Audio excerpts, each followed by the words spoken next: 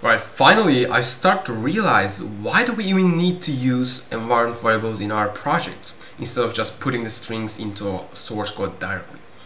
Well, the answer is, like, it will be messed up when you change your environments, when you go from your local host to production server or another server, right?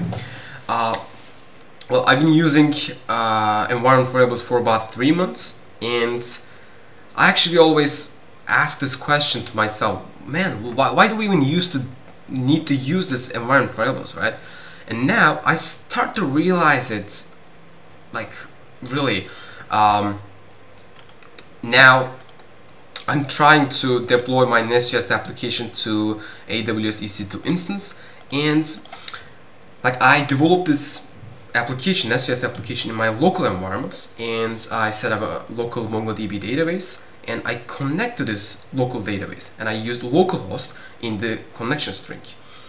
I didn't use any environment variables, so now in the production, in order to connect to the database that I installed in this production server, I need to go to the app.module.ts file for this in this case, and change the connection string from localhost to the production server host, which is like kind of intimidating, right? And imagine that there are a lot of different configuration stuff similar to database connection, right? What would you do, right? So, like, it's really boring and unnecessarily hard to go there and change all of them in different files in your source code.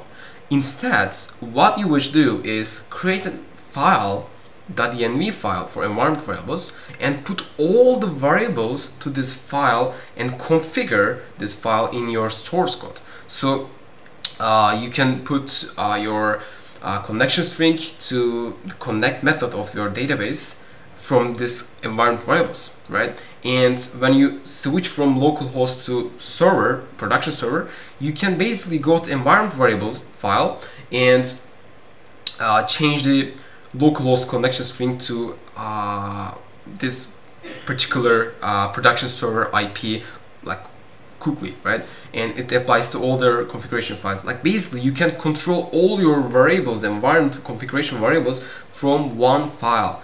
That's the thing, right? That's what makes it easy for us. That's the whole thing, right? Application often run in different environments. Let's read that thing as well. That's what enable me to understand the topic, because, right, applications often run in different environments. Depending on the environment, different configuration settings should be used. For example, usually the local environment relies on specific database credential, right, as I said, valid only for the local DB instance. The production environment would use a separate set of DB credential. Since configuration variables change, best practice is to store configuration variables in the environment. Externally defined environment variables are visible inside Node.js through the process.env global. We could try to solve the problem of multiple environments by setting the environment variable separately in each environment. This can quickly get unwieldy, especially in the development and testing environments. And blah blah, so on and so forth, right? And the point here that I want to point out is, best practice is to store configuration variables in the environment. This is not a necessary thing. You can you don't have to do that, right? There's no such a thing like necessary, right? This is not a must, right? You can do it or not, it's up to you. But it is best practice to use configuration variables in a file instead of just putting plain text into your stuff, right, into the source code. And as I said, that basically enables you to control your variables, environment variables, much easily when you change your environments. That's the whole thing. I'm just keep learning by doing. Hopefully you learned something from this video as well.